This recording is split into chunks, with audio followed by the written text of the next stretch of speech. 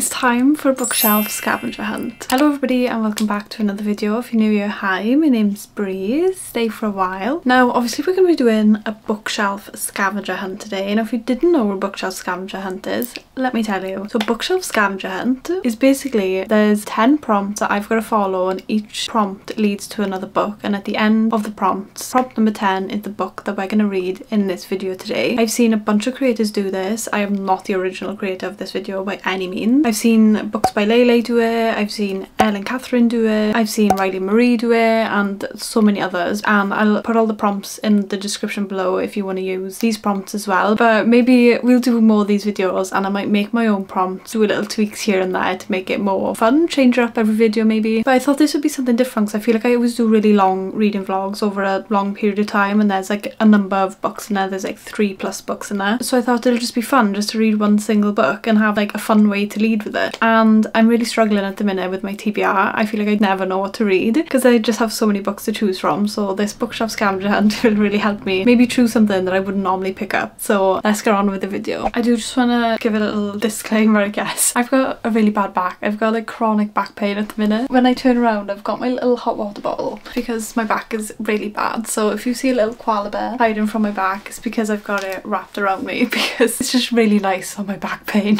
We're just going to go in with the first prompt. So prompt number 1 is grab your favourite book, go to the acknowledgements, and at the first name you see, find a book by an author with that same name. Okay, so we're going to grab a 5-star read, one of my favourite books. Okay, I'm going to go with Daisy Hates The Great Undoing. Absolutely love this book. This is definitely my favourite book out of the Daisy Hates series. So now we've got to go to the acknowledgements, and the first name you see, find a book by the author with that same name. There better be acknowledgements. Ah yes, there's thank yous. First name Maddie Con, and then Molly Lee. Maddie Con. I don't think I have anything with the name Maddie, any authors with the name Maddie. I've got Mads. Does that count? Maddie, Mads? I feel like yeah, because I feel like Molly. I don't have anything with Molly either. Do I have anything with Molly for the next name? I have Broken Faith by Mads Rafferty. I feel like that's the closest one we're going to get to Maddie. Mads. It's the first 3 letters. They're the same. We're not going to get all these prompts spot on, but we're trying to get as close as possible. Okay, so prompt number 2. Pick something on that cover and find another book with the same thing in the title. Okay, so we've got some swords, we've got like a crown, a mask, and like this necklace. Okay, we've got dragons on the crown, on the swords for there. So let's try and find a book with these things in the title. I feel like my best bet is probably going to be a fantasy. I don't think there's going to be any kind of sword in the title of a romance book. Oh, okay. I'm going to go with Dragon Rider by Taran Matharu. This is like the art copy, but it's obviously got the word dragon. Is that upside down? There. It's obviously got the word dragon in the title to go inside with the dragons on the cover, and it's also got a dragon on the cover. But how stunning is this arc though? It's absolutely stunning. I haven't read it yet, but I do really want to read it. Okay, now let's go on to prompt number 3. Go to page 50, line 5, pick a word from that line and find a title with that word. Okay, so page 50, line 5. 1, 2, 3, 4, 5. Language spoken so comfortably but far from shocked. Okay, so we've got to find a book with the title with either one of those words in the title. So language spoken so comfortably but far from shocked. I feel like our best bet is probably going to be the word far. We're not going to get anything with the word like language or spoken. Okay, I cannot find a single book with one of those words in there, so we're going to move down to the next line, which is High Imperial had long been used in many courts. Okay, courts. Akata book, a court. That was so stressful. I literally looked through every single book on these shelves, even the ones that are on to be sold pile at the bottom. That was so stressful. So we're gonna go with Akata now. Obviously the word court is obviously not plural, but court is what we're gonna go for in this because that was so stressful. Now we'll go on to prompt number 4. Find a 5-star read with the same colours on the cover. Okay, so this is just pure red. It looks a bit orange in this light, but this is a red book with yellow writing on it.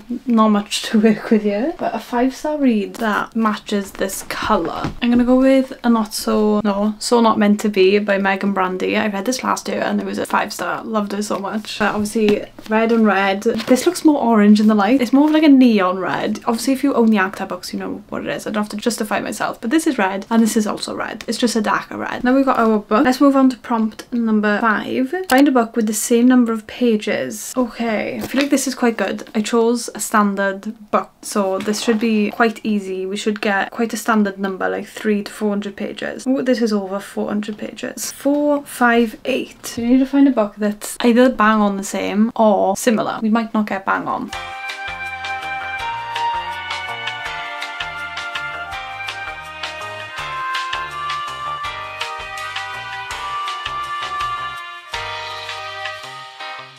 Oh my god, I found one. It's as close as we're gonna get. It's 459. We're 1 page off. Oh my god, it's the closest we are gonna get. Okay, so we're gonna put a Not So Not Meant to Be back, and we picked up Ember Queen by Laura Sebastian. This is the second book in the Ash Princess trilogy, and there's 459 pages in here, and we had to get 458. I looked through every single book, I felt like, and I finally got more or less the last shelf and found one. So this should be quite easy. Number 6. Flip open to any page. First name you see, find a book by an author who shares that name. Okay, this is gonna be so hard. So I feel like I've got a fantasy book, so they're gonna be really weird names. Flip open to any page. Okay, the first name.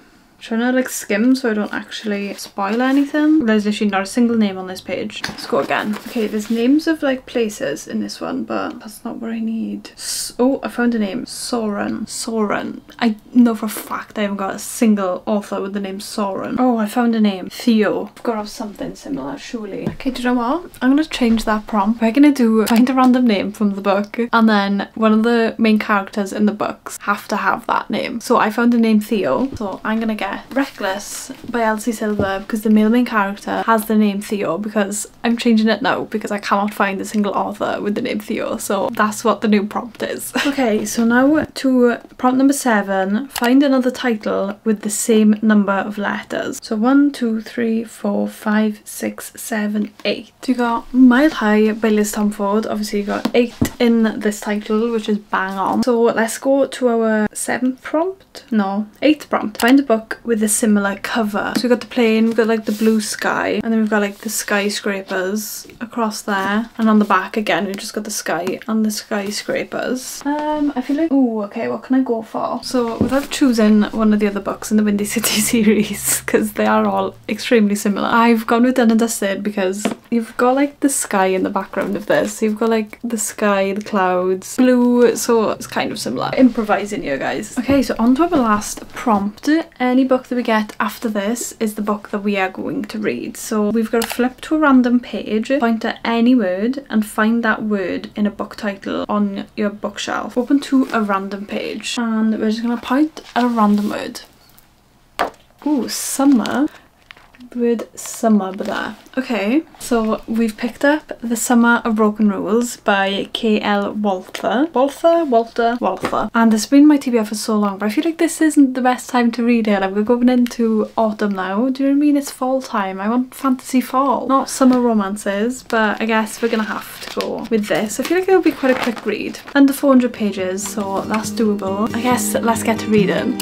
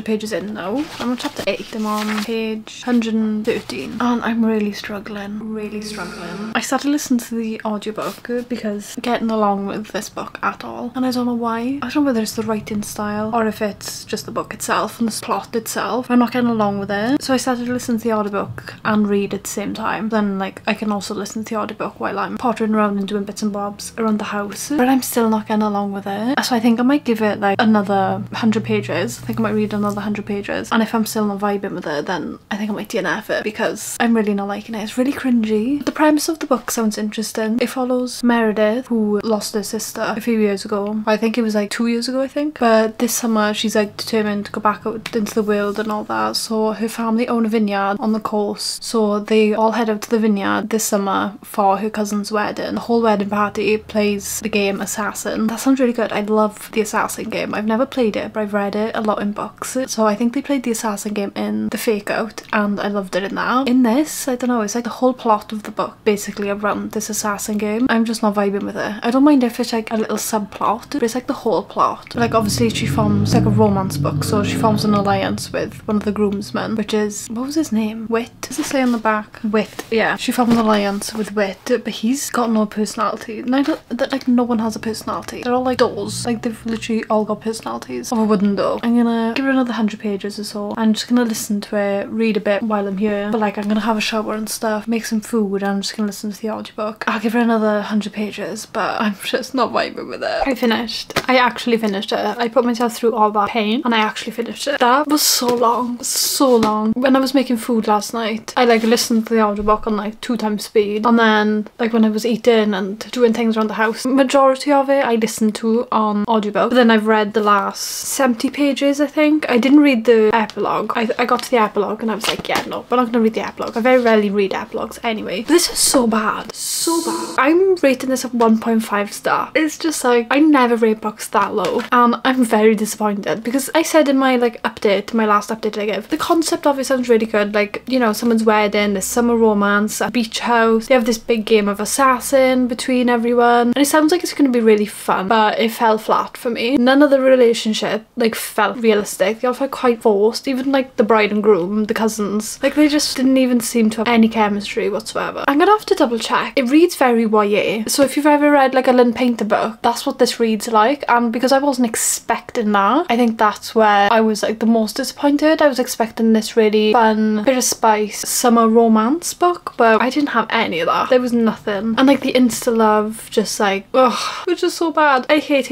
rating books so low. It's gonna have to be a 1.5 star. It was so strange and icky and weird. That's the right word, icky. That's what the whole book was. Just one big massive ick. Overall, it was a very painful read, and I think I deserve a reward for reading that. I honestly do. That's the end of this video and the end of that book forever. I hope you guys enjoyed, and if you did, then give it a thumbs up and subscribe and do all the other YouTubey stuff that I always ask you to do. I shall see you guys in the next video. Oh, and also, if you want to do this sort of bookshelf scavenger hunt, little reminder that the prompts are in my description down below, and maybe next time we'll do this bookshelf scavenger hunt. I'll make up my own prompts now that we've got a good gist of what we're gonna do. So I'll see you guys next time. Bye!